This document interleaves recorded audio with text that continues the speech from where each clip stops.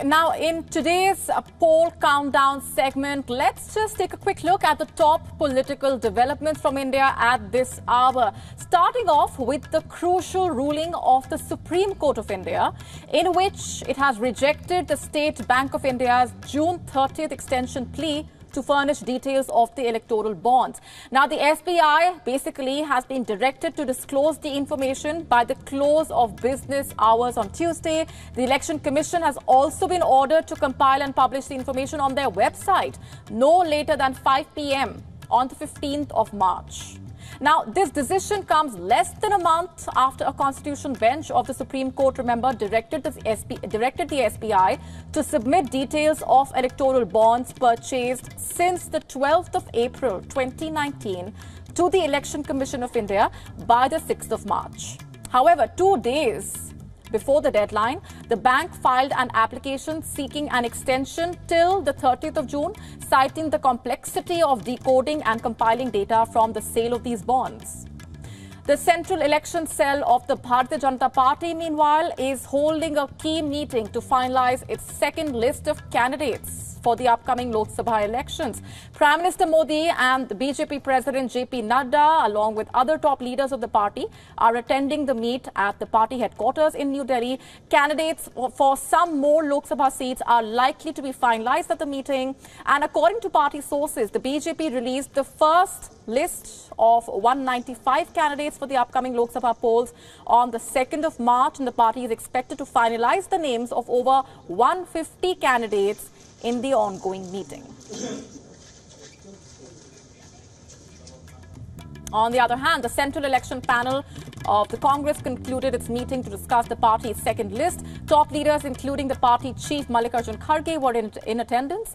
And after the meeting, the Madhya Pradesh Congress President Jitendra Patwari said around 70% of the Madhya Pradesh tickets have been approved, adding that the list will be announced by the party soon.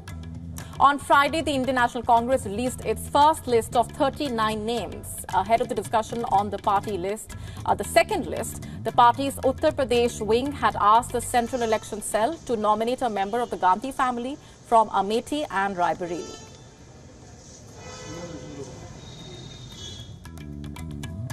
And in Andhra Pradesh, a crucial meeting of the Telugu Desam Party, the Jana Sena Party and the Bharatiya Janata Party is underway to discuss seat sharing for the upcoming Lok Sabha and State Assembly elections. At the meeting of the three parties, discussions will also be held on the rally of Prime Minister Narendra Modi, scheduled to be held in Andhra Pradesh on the 17th of March. The meeting is taking place at the TDP Supremo Chandrababu Naidu's residence in Vijayawada. The parties announced their alliance, remember, on the 9th of March. The state has 25 Lok Sabha and 175 assembly seats. The BJP has no seats in either of them at the moment. And moving further south, in Tamil Nadu, BJP's former ally AIADMK has submitted a wish list of 15 seats to the central ruling party. The AIADMK leader, O. Paneerselvam, is known to have submitted the list to the BJP.